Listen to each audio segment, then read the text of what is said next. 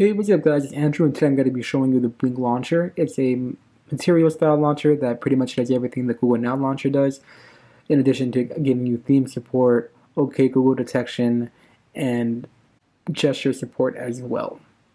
So to get started, you're going to want to open up the Play Store, search for the Blinq Launcher, and install it. After it's installed, you could switch your launcher over to it. To do that, go ahead and open up your settings, go to Personalize, and then under home screen make sure that Blinq Launcher is selected, and then you'll be able to get started with it. So pretty much it looks exactly how the Google Now launcher looks like. To start theming, you're going to want to long press the home screen and then go into settings. From there you could change up your home screen, drawer, app drawer, dock, and just looks and performance all around. Each one comes with their own options.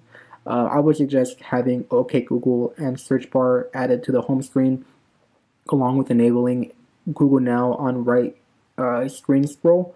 So this will have pretty much the same effect that the Google Now launcher has, where if you scroll to the right, you're going to be brought directly to Google Now. In addition to that, you also have more settings in there for the gestures.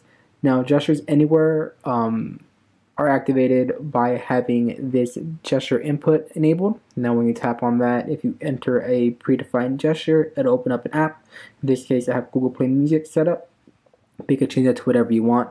Keep in mind that you're only given one gesture on the free version. If you activate the Prime version, you get unlimited gesture support. There's also gestures that could be activated just for the main home screen. You have two of those. To activate those, go down to the regular gesture support under the settings and then set up a swipe up or swipe down. And then by doing that, whenever you swipe up or swipe down on your home screen, you'll be brought to that app or activity. And lastly, you could add an unread count to your phone app. And this would pretty much be similar to the iOS phone app that has a little badge on top of it whenever you have a missed call.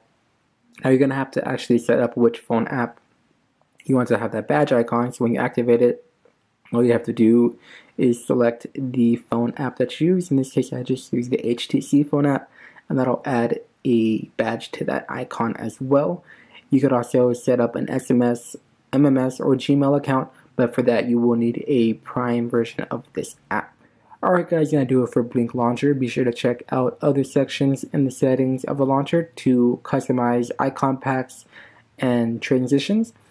But other than that, be sure to check out the full guide linked in the description below. And like always, be sure to like, comment, and subscribe. Have a good one, guys.